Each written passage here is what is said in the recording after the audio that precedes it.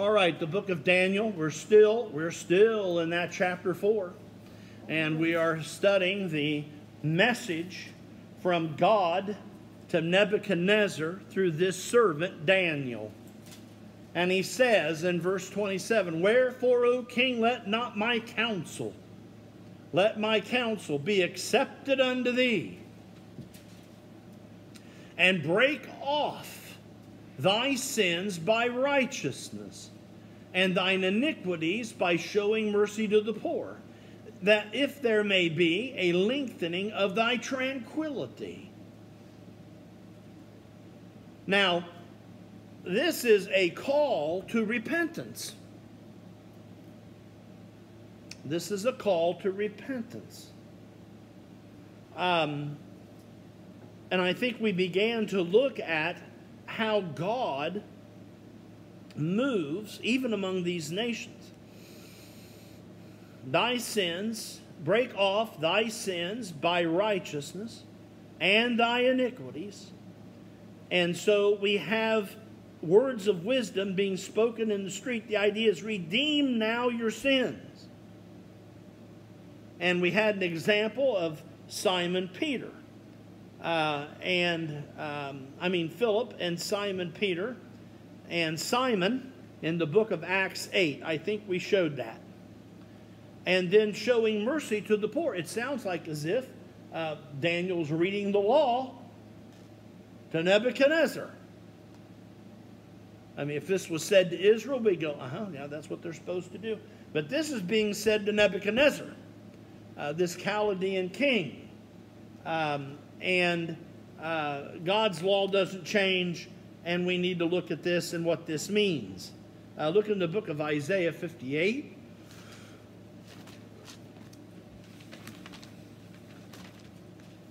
The book of Isaiah, chapter 58.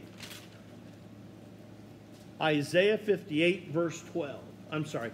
Isaiah 58, verse 8 through 12. Isaiah 58, 8. "Then shall thy light break forth like the morning, and thine health shall spring forth speedily.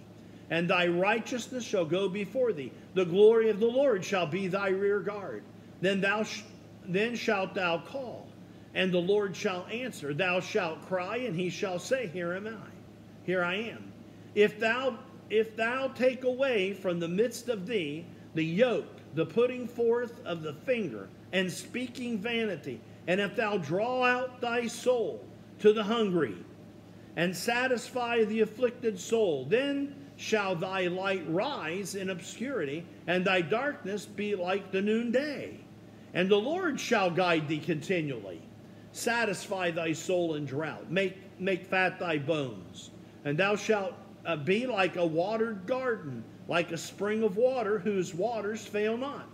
And they that shall be of thee shall build the old waste places. Thou shalt raise up the fountains of many generations. Thou shalt be called the repairer of the breach, the restorer of the path to dwell in.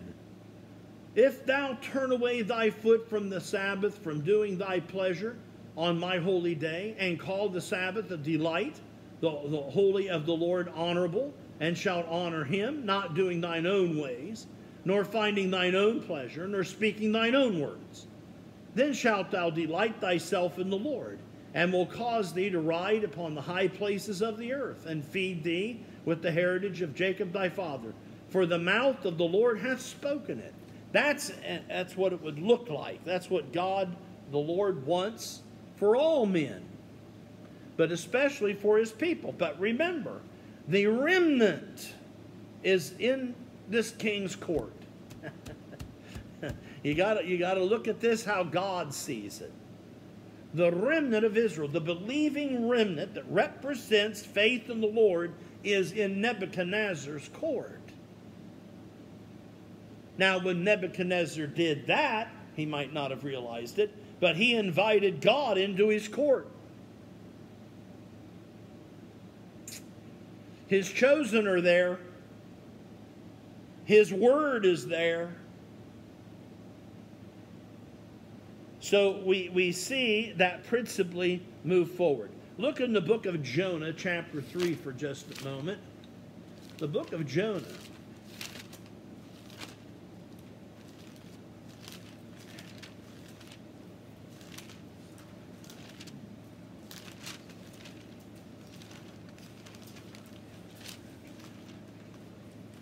The book of Jonah, let's look in chapter 3 for just a moment, please.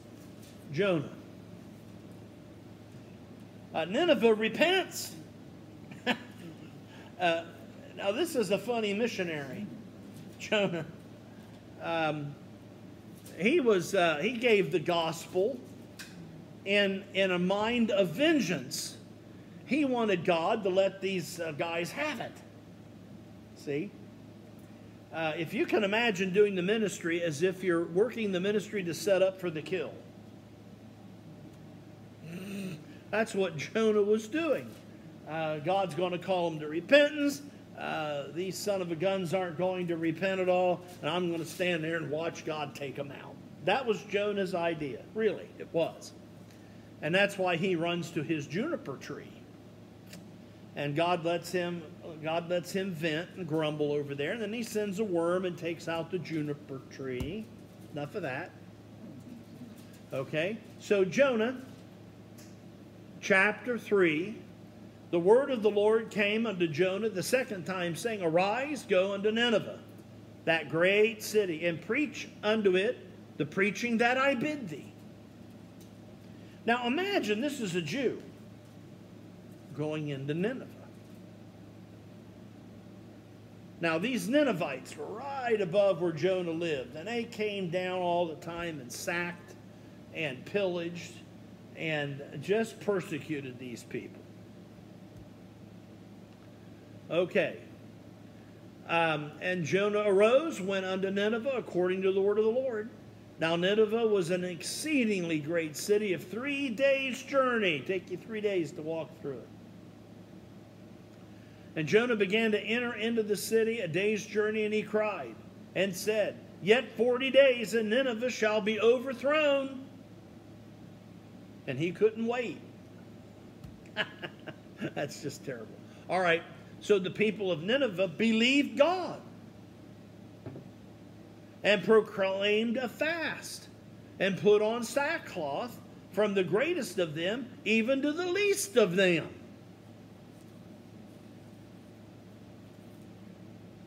They repented, lo and behold. For word came unto the king of Nineveh, and he arose from his throne, and he laid his robe from him and covered himself with sackcloth and satin ashes. The king did this of Nineveh at the word of Jonah, a Hebrew. And he caused it to be proclaimed and published through Nineveh by the decree of the king and his nobles, saying, Let neither man nor beast, herd nor flock, taste anything. Let them not feed nor drink water, but let man and beast be covered with sackcloth and cry mightily unto God. Yea, let them turn every one from his evil way and from the violence that's in their hands. You know, if Pharaoh would have done that back there with Moses, he'd have been a lot better off. But he didn't. He hardened his heart. All right, now notice. Who can tell if God will repent, and turn away this fierce anger, and we perish not? And God saw their works, that they turned from their evil way, and God repented of the evil that he said that he would do unto them, and he did it not.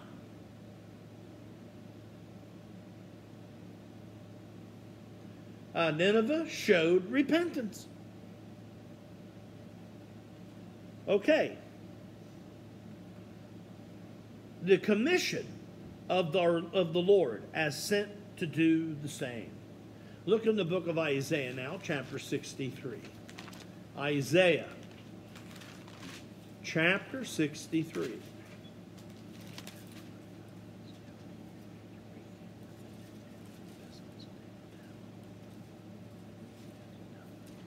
Did I say Isaiah 63?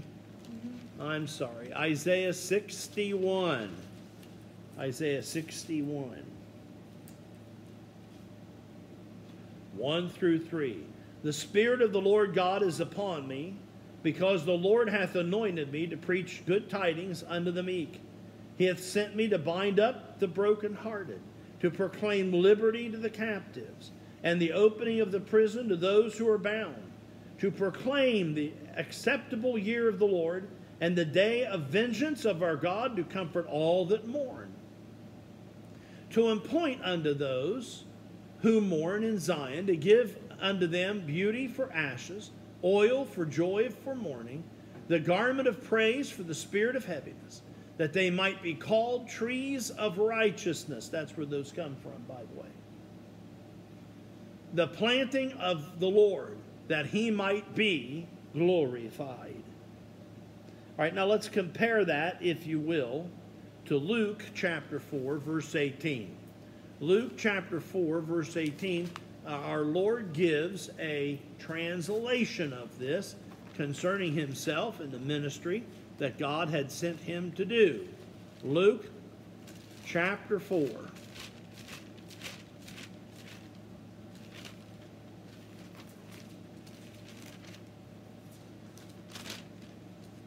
Luke chapter 4.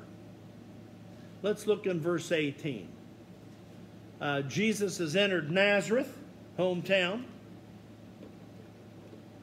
He's entered the synagogue, and they've, as they would do in the synagogue, the book was delivered to him, and he opened the book to that very phrase, very passage, and he said, "The Spirit of the Lord is upon me, because he hath anointed me to preach the gospel to the poor. He hath sent me to heal the brokenhearted, to preach deliverance to the captives, and recovering of sight to the blind, and to set at liberty them that are bruised, to preach the acceptable year of the Lord." All right. If you notice, to preach the gospel to who? The poor. And God is giving Nebuchadnezzar this prerequisite to repentance. Now, what does that take? Well, we've discussed this. He's going to have to humble himself. And I don't think Nebuchadnezzar's quite there. Okay, I don't think he's quite there. I think God's going to have to hew down the tree and send him out in the field to graze like a beast to bring him around to that. But nonetheless, that's what this is. That's what this is saying. So now the promise, the lengthening of thy tranquility. That's what every king wants, and every national leader wants, is peace, right? Peace. And what we want to look at, even in the case of Ahab, look with me, if you will, in the book of 1 Kings, chapter 21. I think it's what I want.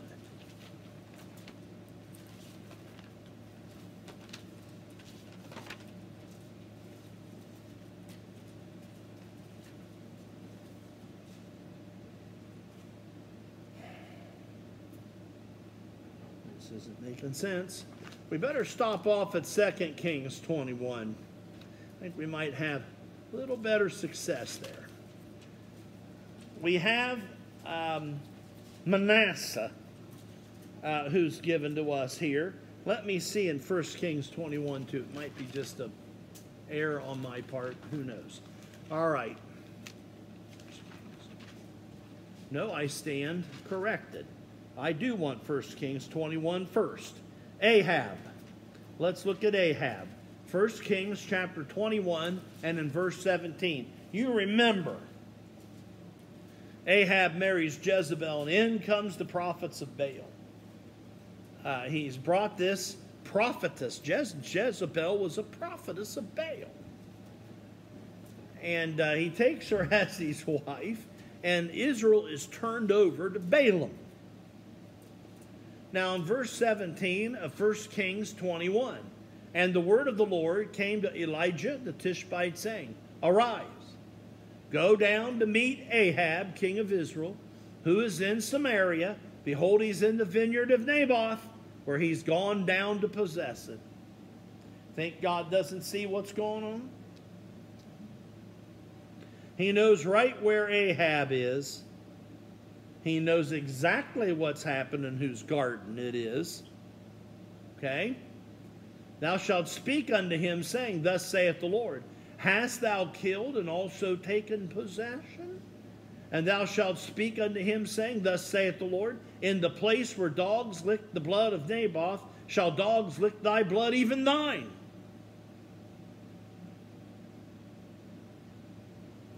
That's kind of a Nathan to David thing. Thou art the man. Think I didn't see that, Ahab? Notice he's not talking about Jezebel, really the one that executed it. He goes to who? Ahab. He holds Ahab responsible for the blood of Naboth, doesn't he? Just as God held Cain responsible for the blood of Abel. Right? All right, now notice. And Ahab said to Elijah, Hast thou found me, O my enemy? And he answered, I have found thee, because thou hast sold thyself to work evil in the sight of the Lord. You sold out for Naboth's garden. Remember, Ahab wanted Naboth's garden. He couldn't get it. He went in and pouted. Laid down on his bed with his face toward the wall. And Jezebel wasn't going to have that. Now, Jezebel didn't understand the inheritance of God to his people. That land didn't belong to any king, or Jezebel for sure. It didn't even belong to Naboth. It belonged to God. God gave the inheritance as they were following him. Now, notice. Behold, I will bring evil upon thee, and take away the posterity, and will cut off from Ahab every male, and to him who is shut up and left in Israel. And I will make thine house like the house of Jeroboam the son of Nebat, and like the house of Baasha the son of Ahijah, for the provocation with which thou hast provoked me to anger, and made Israel to sin. He starts with Ahab. God started with Adam in the garden, didn't he? Okay. And of Jezebel also spoke the word of the Lord, saying, Dogs shall eat Jezebel by the wall of Jezreel. I got plans. I got plans for you two. Him that dieth of Ahab in the city, the dogs shall eat. And him that dieth in the field shall the fowls of the air eat. This is gruesome, isn't it? But there was none like it unto Ahab, who did sell himself to work wickedness in the sight. Is that the compliment you want in Scripture? Nobody like Ahab sold out in wickedness, whom Jezebel his wife stirred up. And he did very abominably in following idols, according to all things, as did the Amorites, whom the Lord cast out before the children of Israel. This man has went backwards. He's brought back the gods that God threw out. And it came to pass when Ahab heard those words, that he tore his clothes, put sackcloth upon his flesh, fasted, and laid in sackcloth, and went softly. And the word of the Lord came to Elijah the Tishbite, saying, Seest thou how Ahab humbleth himself before me? Because he humbled himself before me, I will not bring the evil in his days, but in his son's days will I bring the evil upon his house. Now, this is pretty heavy, nasty stuff here, isn't it? Naboth's garden, the worship of Ashtaroth, bringing in the prophets of Baal, the blood that was shed concerning the promised inheritance. These are pretty heavy charges, right? Nobody sells out like Ahab. Sounds like a country western song, don't it? Nobody can sell out to wickedness like Ahab. You want to know how to do that? Go look at Ahab, I guess. All right. But notice when Ahab truly, sincerely repents and humbles himself before God. See that? Now God's going to judge sin. It's a-coming. That's what's going to happen. During the tribulation, God's going to judge sin. Understand that. He's a holy, same holy God as always. And sin's going to be judged. Whether it's his own people or the nations, God judges sin. The wages of sin's death. Period. It doesn't matter who it is.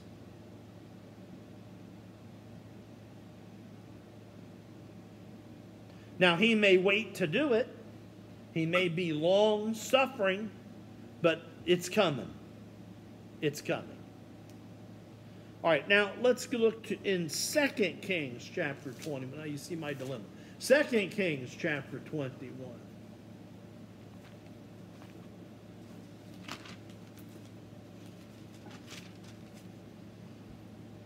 Book of 2 Kings chapter 21. You remember why they're in this dilemma in the first place, don't you? Give us a king so we can be like all the other nations. Boy, did they do a good job of that. Yeah. This king has it all over Ahab almost, if that's possible. Look in the book of 2 Kings chapter 21.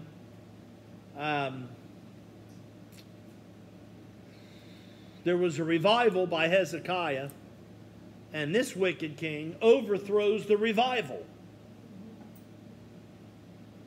You can imagine that. And he built altars in the house of the Lord, of which the Lord said in Jerusalem, will I put my name, verse 4, verse 5, 21. He built altars for all the hosts of heaven in the two courts of the house of the Lord.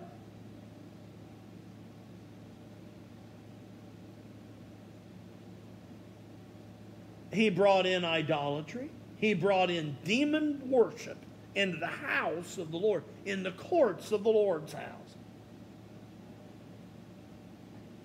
Is that like asking for it or what? Mm-hmm. All right, so look in verse 10.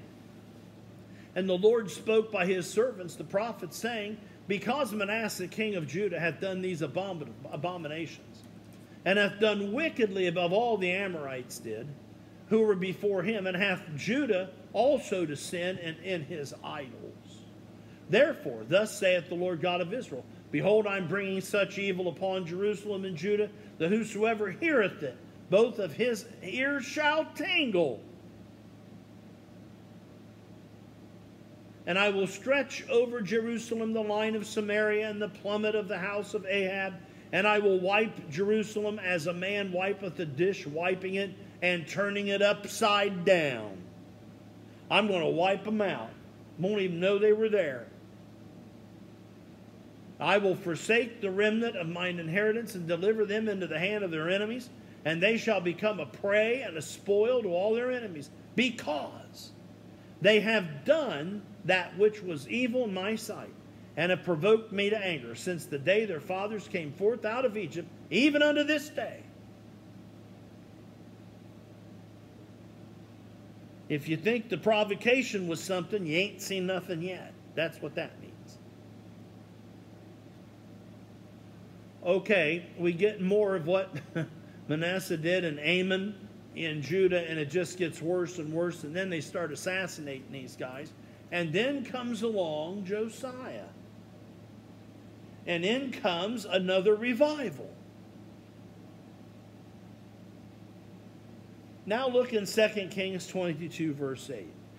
And Hilkiah the high priest said unto Shaphan the scribe, I have found the book of the law in the house of the Lord. And Hilkiah gave the book to Shaphan, and he read it. And Shaphan the scribe came to the king, and brought the king word again, and said, Thy servant have gathered the money that was found in the house, and have delivered it into the hand of those who do the work, and have oversight of the house of the Lord.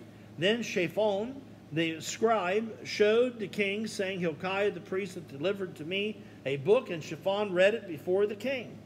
And God stays this judgment that he was ready to give because of Manasseh, because of Josiah, turning Israel back to him.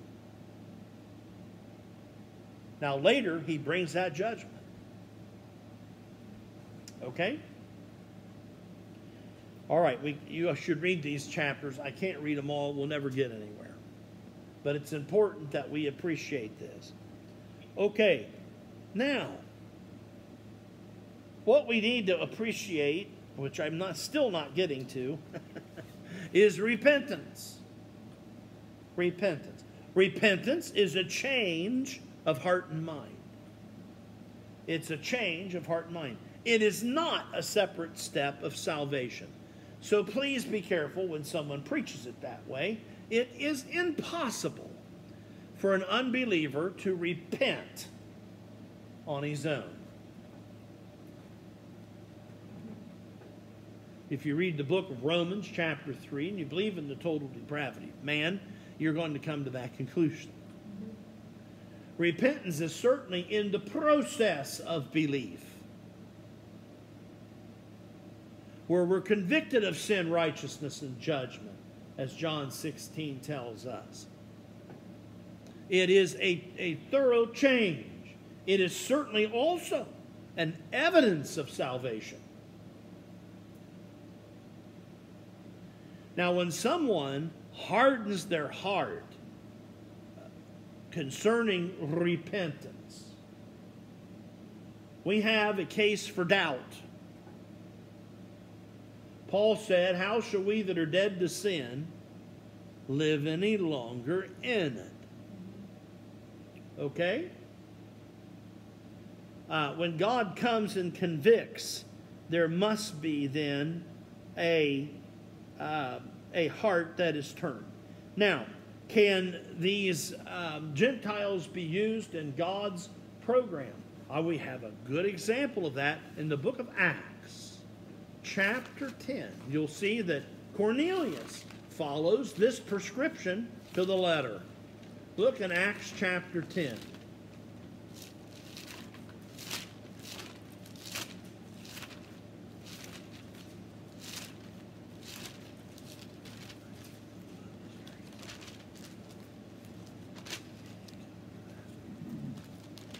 The book of Acts chapter 10. And let's look in verses 1 and 2 and then 23 through 33, which we're not going to have time for this morning. But notice, there was a certain man, verse 1, Acts 10:1 of Acts. There was a certain man in Caesarea called Cornelius, a centurion of the band called the Italian band, a devout man. And one that what? Feared God with all his house, who gave much alms to the people or the poor, and prayed to God always. Well, here's a Gentile of the Gentiles. Remember Paul said he was a Hebrew of the Hebrews? Well, Cornelius is a Gentile of the Gentiles. You don't get any more Gentile than this guy. Okay? And look, if you will, in verse... let's look over here in verse 19. God's got changes a-coming, and Peter's going to have to go into the house of a Gentile.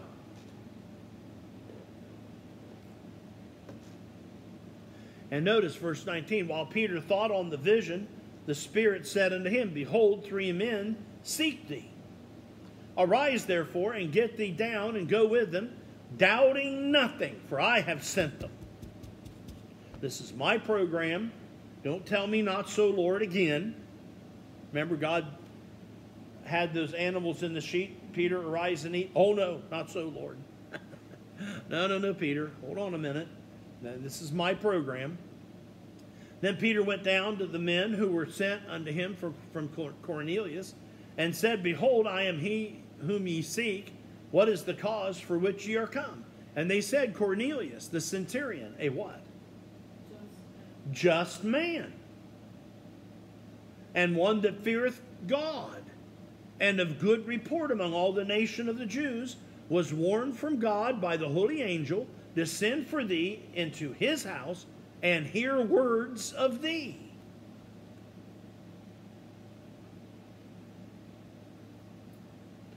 Now, I can't imagine, maybe just your Gentile citizen gets away with this, but imagine you're a centurion in the Roman army. From Italy. Okay? In Caesarea.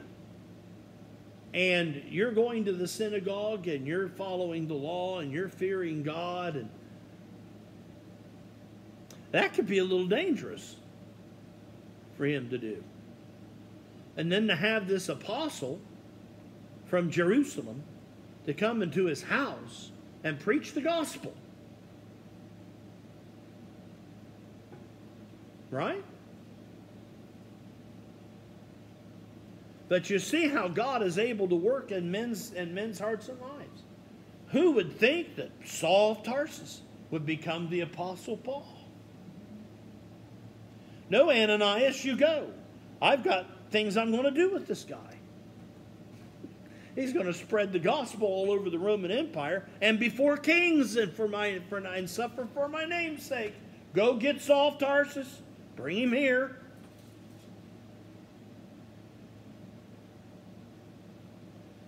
Now, we'll look at this in greater detail next week. Understand that regeneration is the operation of God by the Holy Spirit, life from above. Repentance is the change of heart and mind in the process of the conviction of sin. These things work together in the process of salvation. Okay? Okay. All right, let's turn to the book of 1 Corinthians, chapter 11.